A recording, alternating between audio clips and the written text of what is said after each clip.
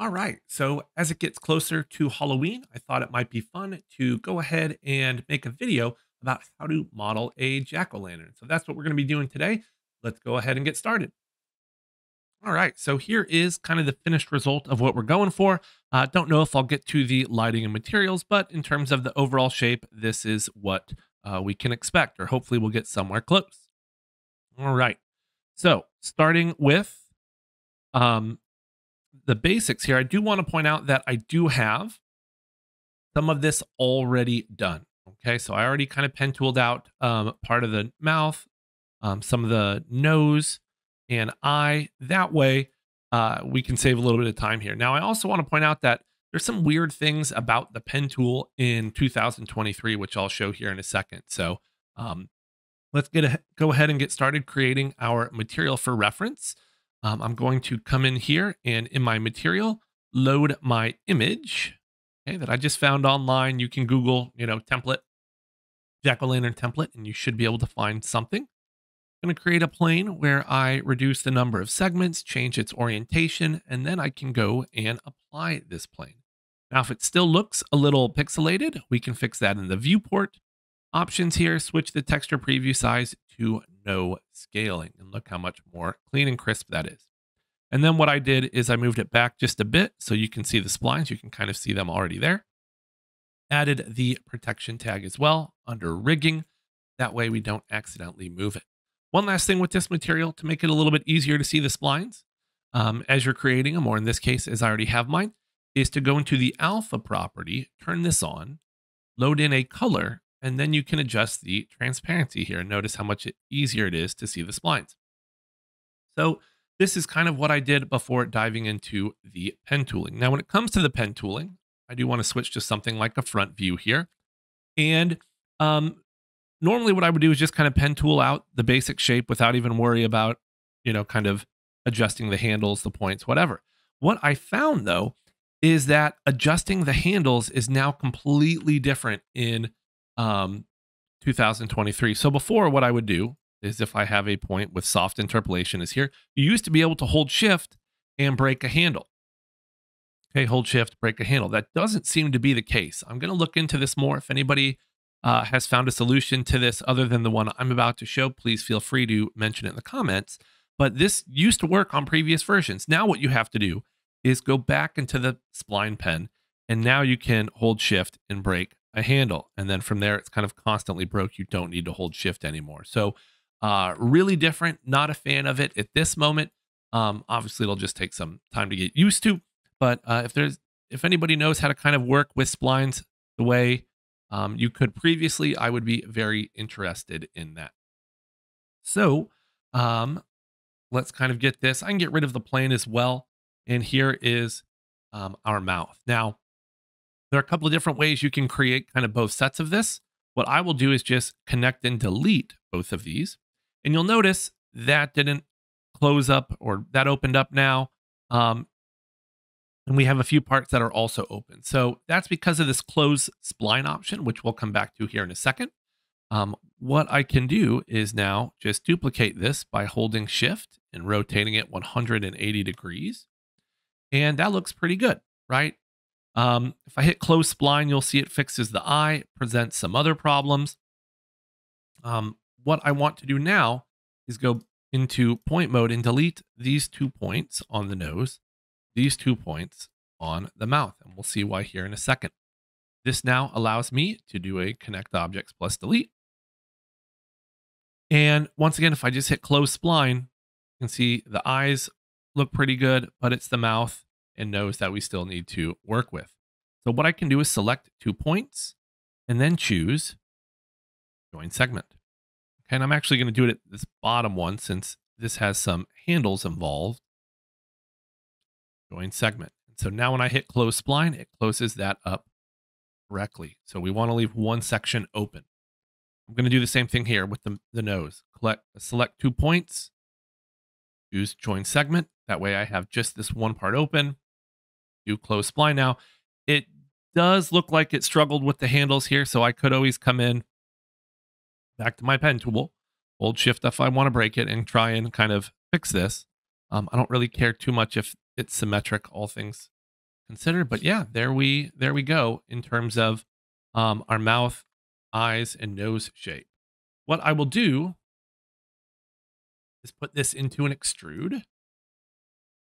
Okay. And maybe give this just a little bit more offset, but for now that should be good. So that is our eyes, nose, and mouth.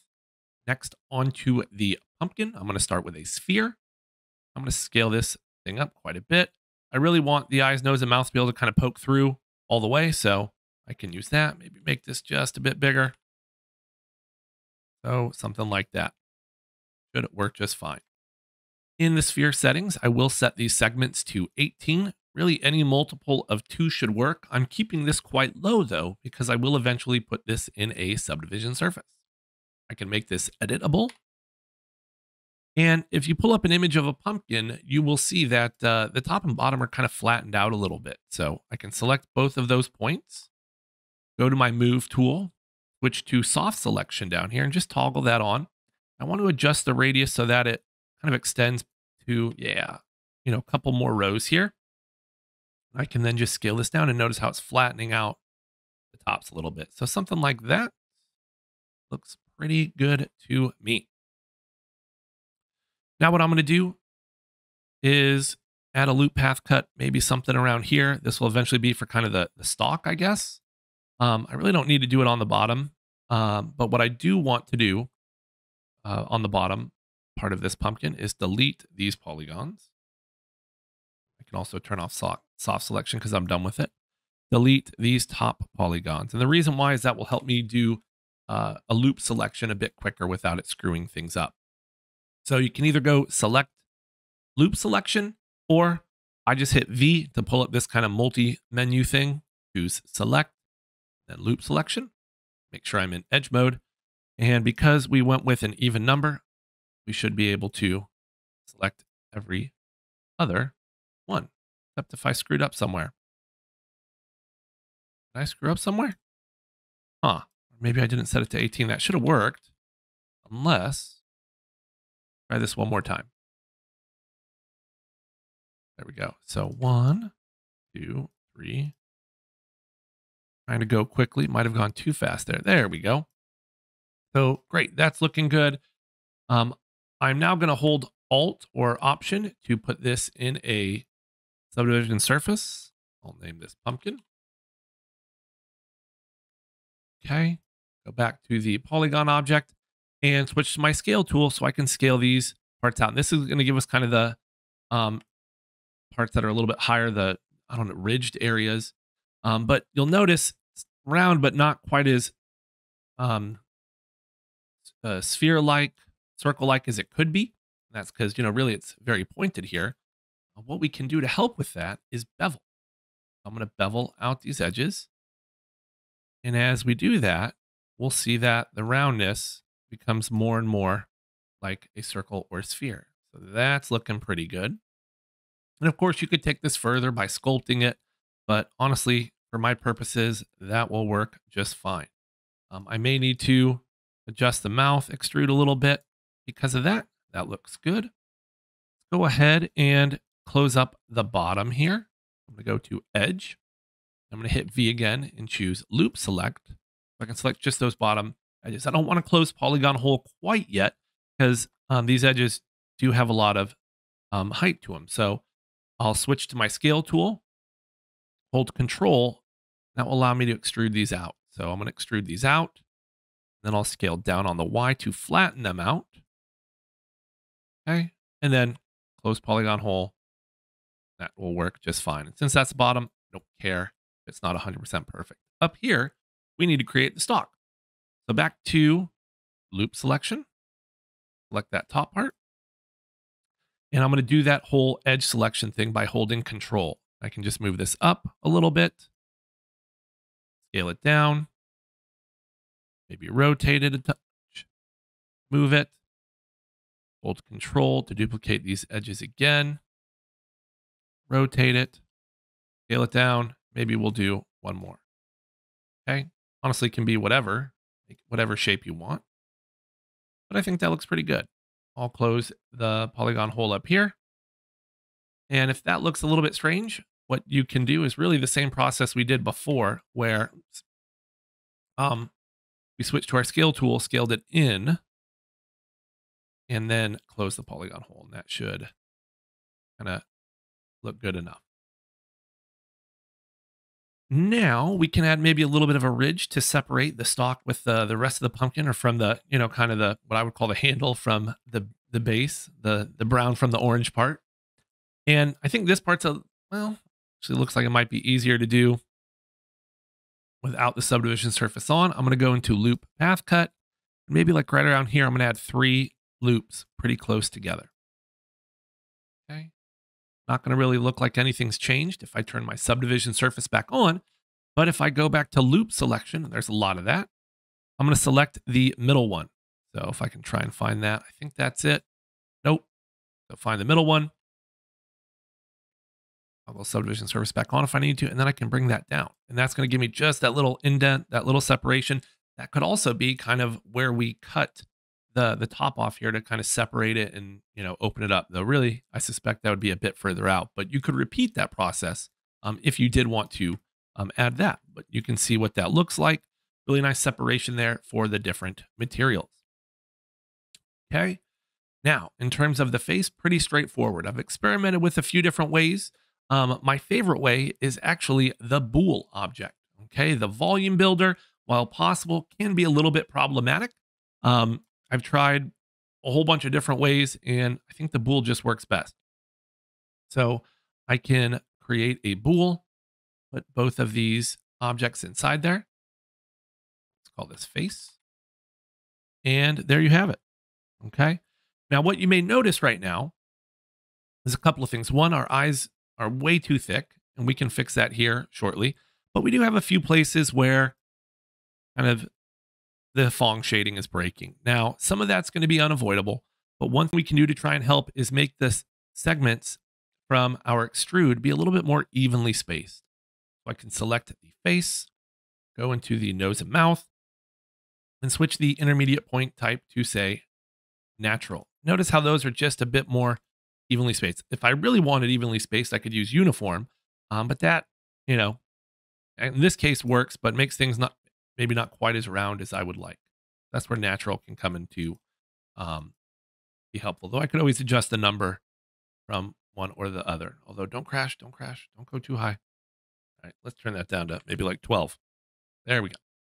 So that's looking pretty good. If I turn off my shading, you can see it really didn't make a huge difference there. We could try turning up the subdivisions on our subdivision surface here. That could help with that shading as well. And this is kind of our last chance to do this. So if you do want to clean that stuff up, we can go a bit higher. We are going to end up with more polygons, so just kind of need to balance things out. Now, once you're all done and happy with this, I would definitely kind of duplicate it and hide the original. So that way, if you need it, you have it. And in fact, I like to put things like that in a null called OG and hide it. That way, if I ever want to come back to it, I can. All right, now what we're going to do is make this editable. Okay, so we have 2 pieces. We have our pumpkin, and we also have kind of the interior part of the face, which we can actually get rid of. So we have this empty shell, which maybe this is what you want. Okay, but if you want to add some thickness, we can go into our thing here, select all. In order to add some thickness here, we can use extrude, but we don't want to just do a regular extrude. Okay.